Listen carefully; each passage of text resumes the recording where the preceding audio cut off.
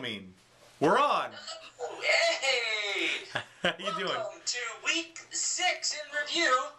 Hold on. There we go. Sorry. Okay, now we can see all of you. Perfect. Better. Welcome to our week 6 in review. How's it going, Matt? It's going great, man. A little bit of chill in the air. Everything's feeling good. We had rain last night, so it's getting to be fall weather, and we're excited for it because that always means good football. What's the first game we're starting off with, Kev? Okay, it was the Battle of the Kevins. When only one Kevin came to battle. Rockland Smashers take me down 137 to 105. 2 Kevins enter, 1 leaves, and it wasn't That's you, right.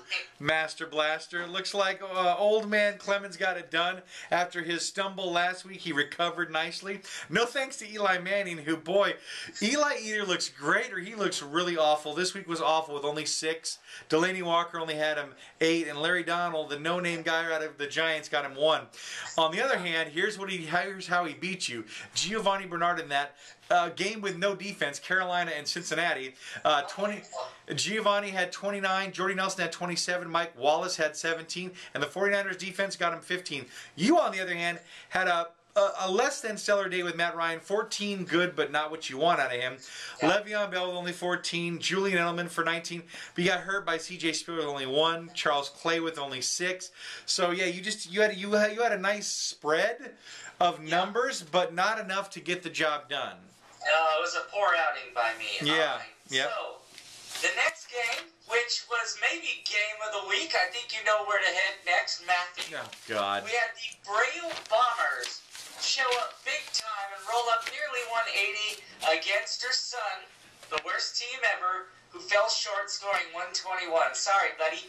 Boo! Yes, she picks this week to score 179. Nice job, Mom. Andrew Luck, of course, started the week off right with 31. She gets 30 from Demarius Thomas in what was a weird game. Did you watch any of that Denver New York Jets game? Because I didn't.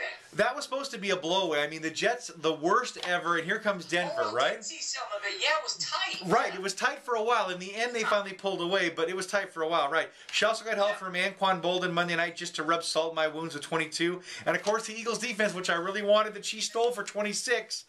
On my ledger, I had Aaron Rodgers for 31, which was nice. Antonio Brown for 20 in that losing effort. Randall Cobb for 16. Unfortunately, Frank Gore for only 3, and Kendall Wright, who for 3 weeks did great. Then when I put him in the lineup, he craps the bed with only 1. Thank you, Kendall Wright. Next game. I'm not saying that last game didn't go the way I thought, but this one... Shut up. It started out rough for the Malibu Stacy's. She ended up pulling it out against the punishment due, 117 to 96. But I'm telling you, 3 quarters away through the morning games, she and Todd were putting up some rough numbers. Yeah. And I thought, I don't think there's a way. And then all of a sudden, she snuck one out. She's happy. Yeah, exactly. That was an interesting game to watch, like you said, to see the low score and then finally come around. So she had a big day with Jake Cutler for 26, Matt Forte for 37. Oh, my world. I told you I'm loving that tandem. Yeah, that's a very nice tandem. Greg Olson for 18, very nice. The Bucks got her -5, which is funny. So didn't hurt her in the end because, like you said, she pulled out the win. Terrible Todd with Big Red for 24 and Alshon Jeffrey for 20. But the rest of his weren't all that impressive. DeAndre Hopkins for only 2. Marshawn Lynch only had 7 in there, lost to Dallas. God, what happened to Seattle? And the Bengals for 2. So, yeah, he had a rough day. On the bench, he had some people just laughing at him, like Mohamed Sanu for 30 and Kirk Cousins for 24. Not that the 24 would have done anything for Dalton. Jordan Reed had 17, which is interesting because I'm sure Todd follows this pretty quickly, and he must have thought that Owen Daniels was a better shot. But where Daniels only got him 5 on the bench, he would have got 17. So, you know, different story, but we'll see what he does this week to recover. Yeah, I don't know why I thought this, but at the beginning of the game, they were talking about Sanu, and I thought, yeah, I heard his name a lot last week. And with AJ, and with AJ Green out with turf toe. Yeah. I mean, they knew he wasn't going to play. I looked, and he was on his bench. I was like, I told Don, I said, he should have started this guy. I'm telling you, he impresses me, and continually, who impresses me is that Jordy Nelson. Yeah. Man, it's just all he does is rack up points. Okay, yeah. I won't go on anymore. All right. Next up, Coach, I'm going to call it Coach of the Month for October. The Mouseketeers are on a roll.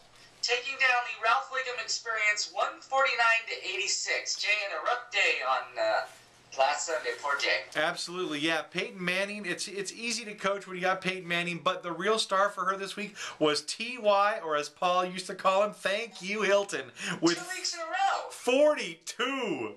A 40 burger. That helps her a lot.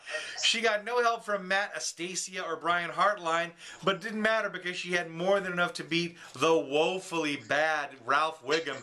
I mean, he was as bad as Ralph is in real life. It's like he picked a booger and ate it. I mean, Shane Vereen for only 1, Jeremy Maclin for 3, Wes Welker for 1. I told you he's Sova.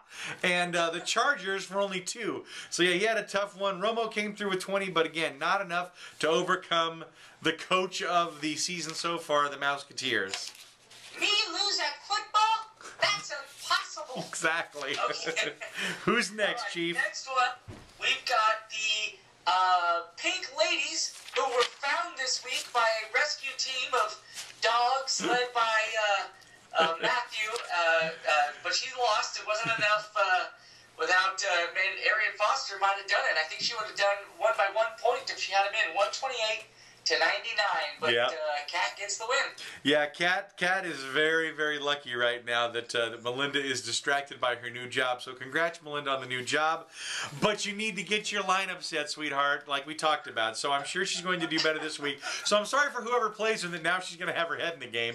But be that as it may, she had a rough day with leaving all of her talent on the bench.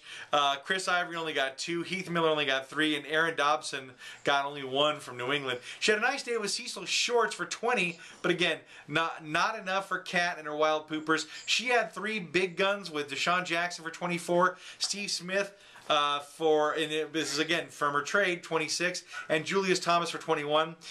She had some bad plays from Doug Martin for 5, Steven Jackson for 2, Sammy Watkins for 4, but hey, she gets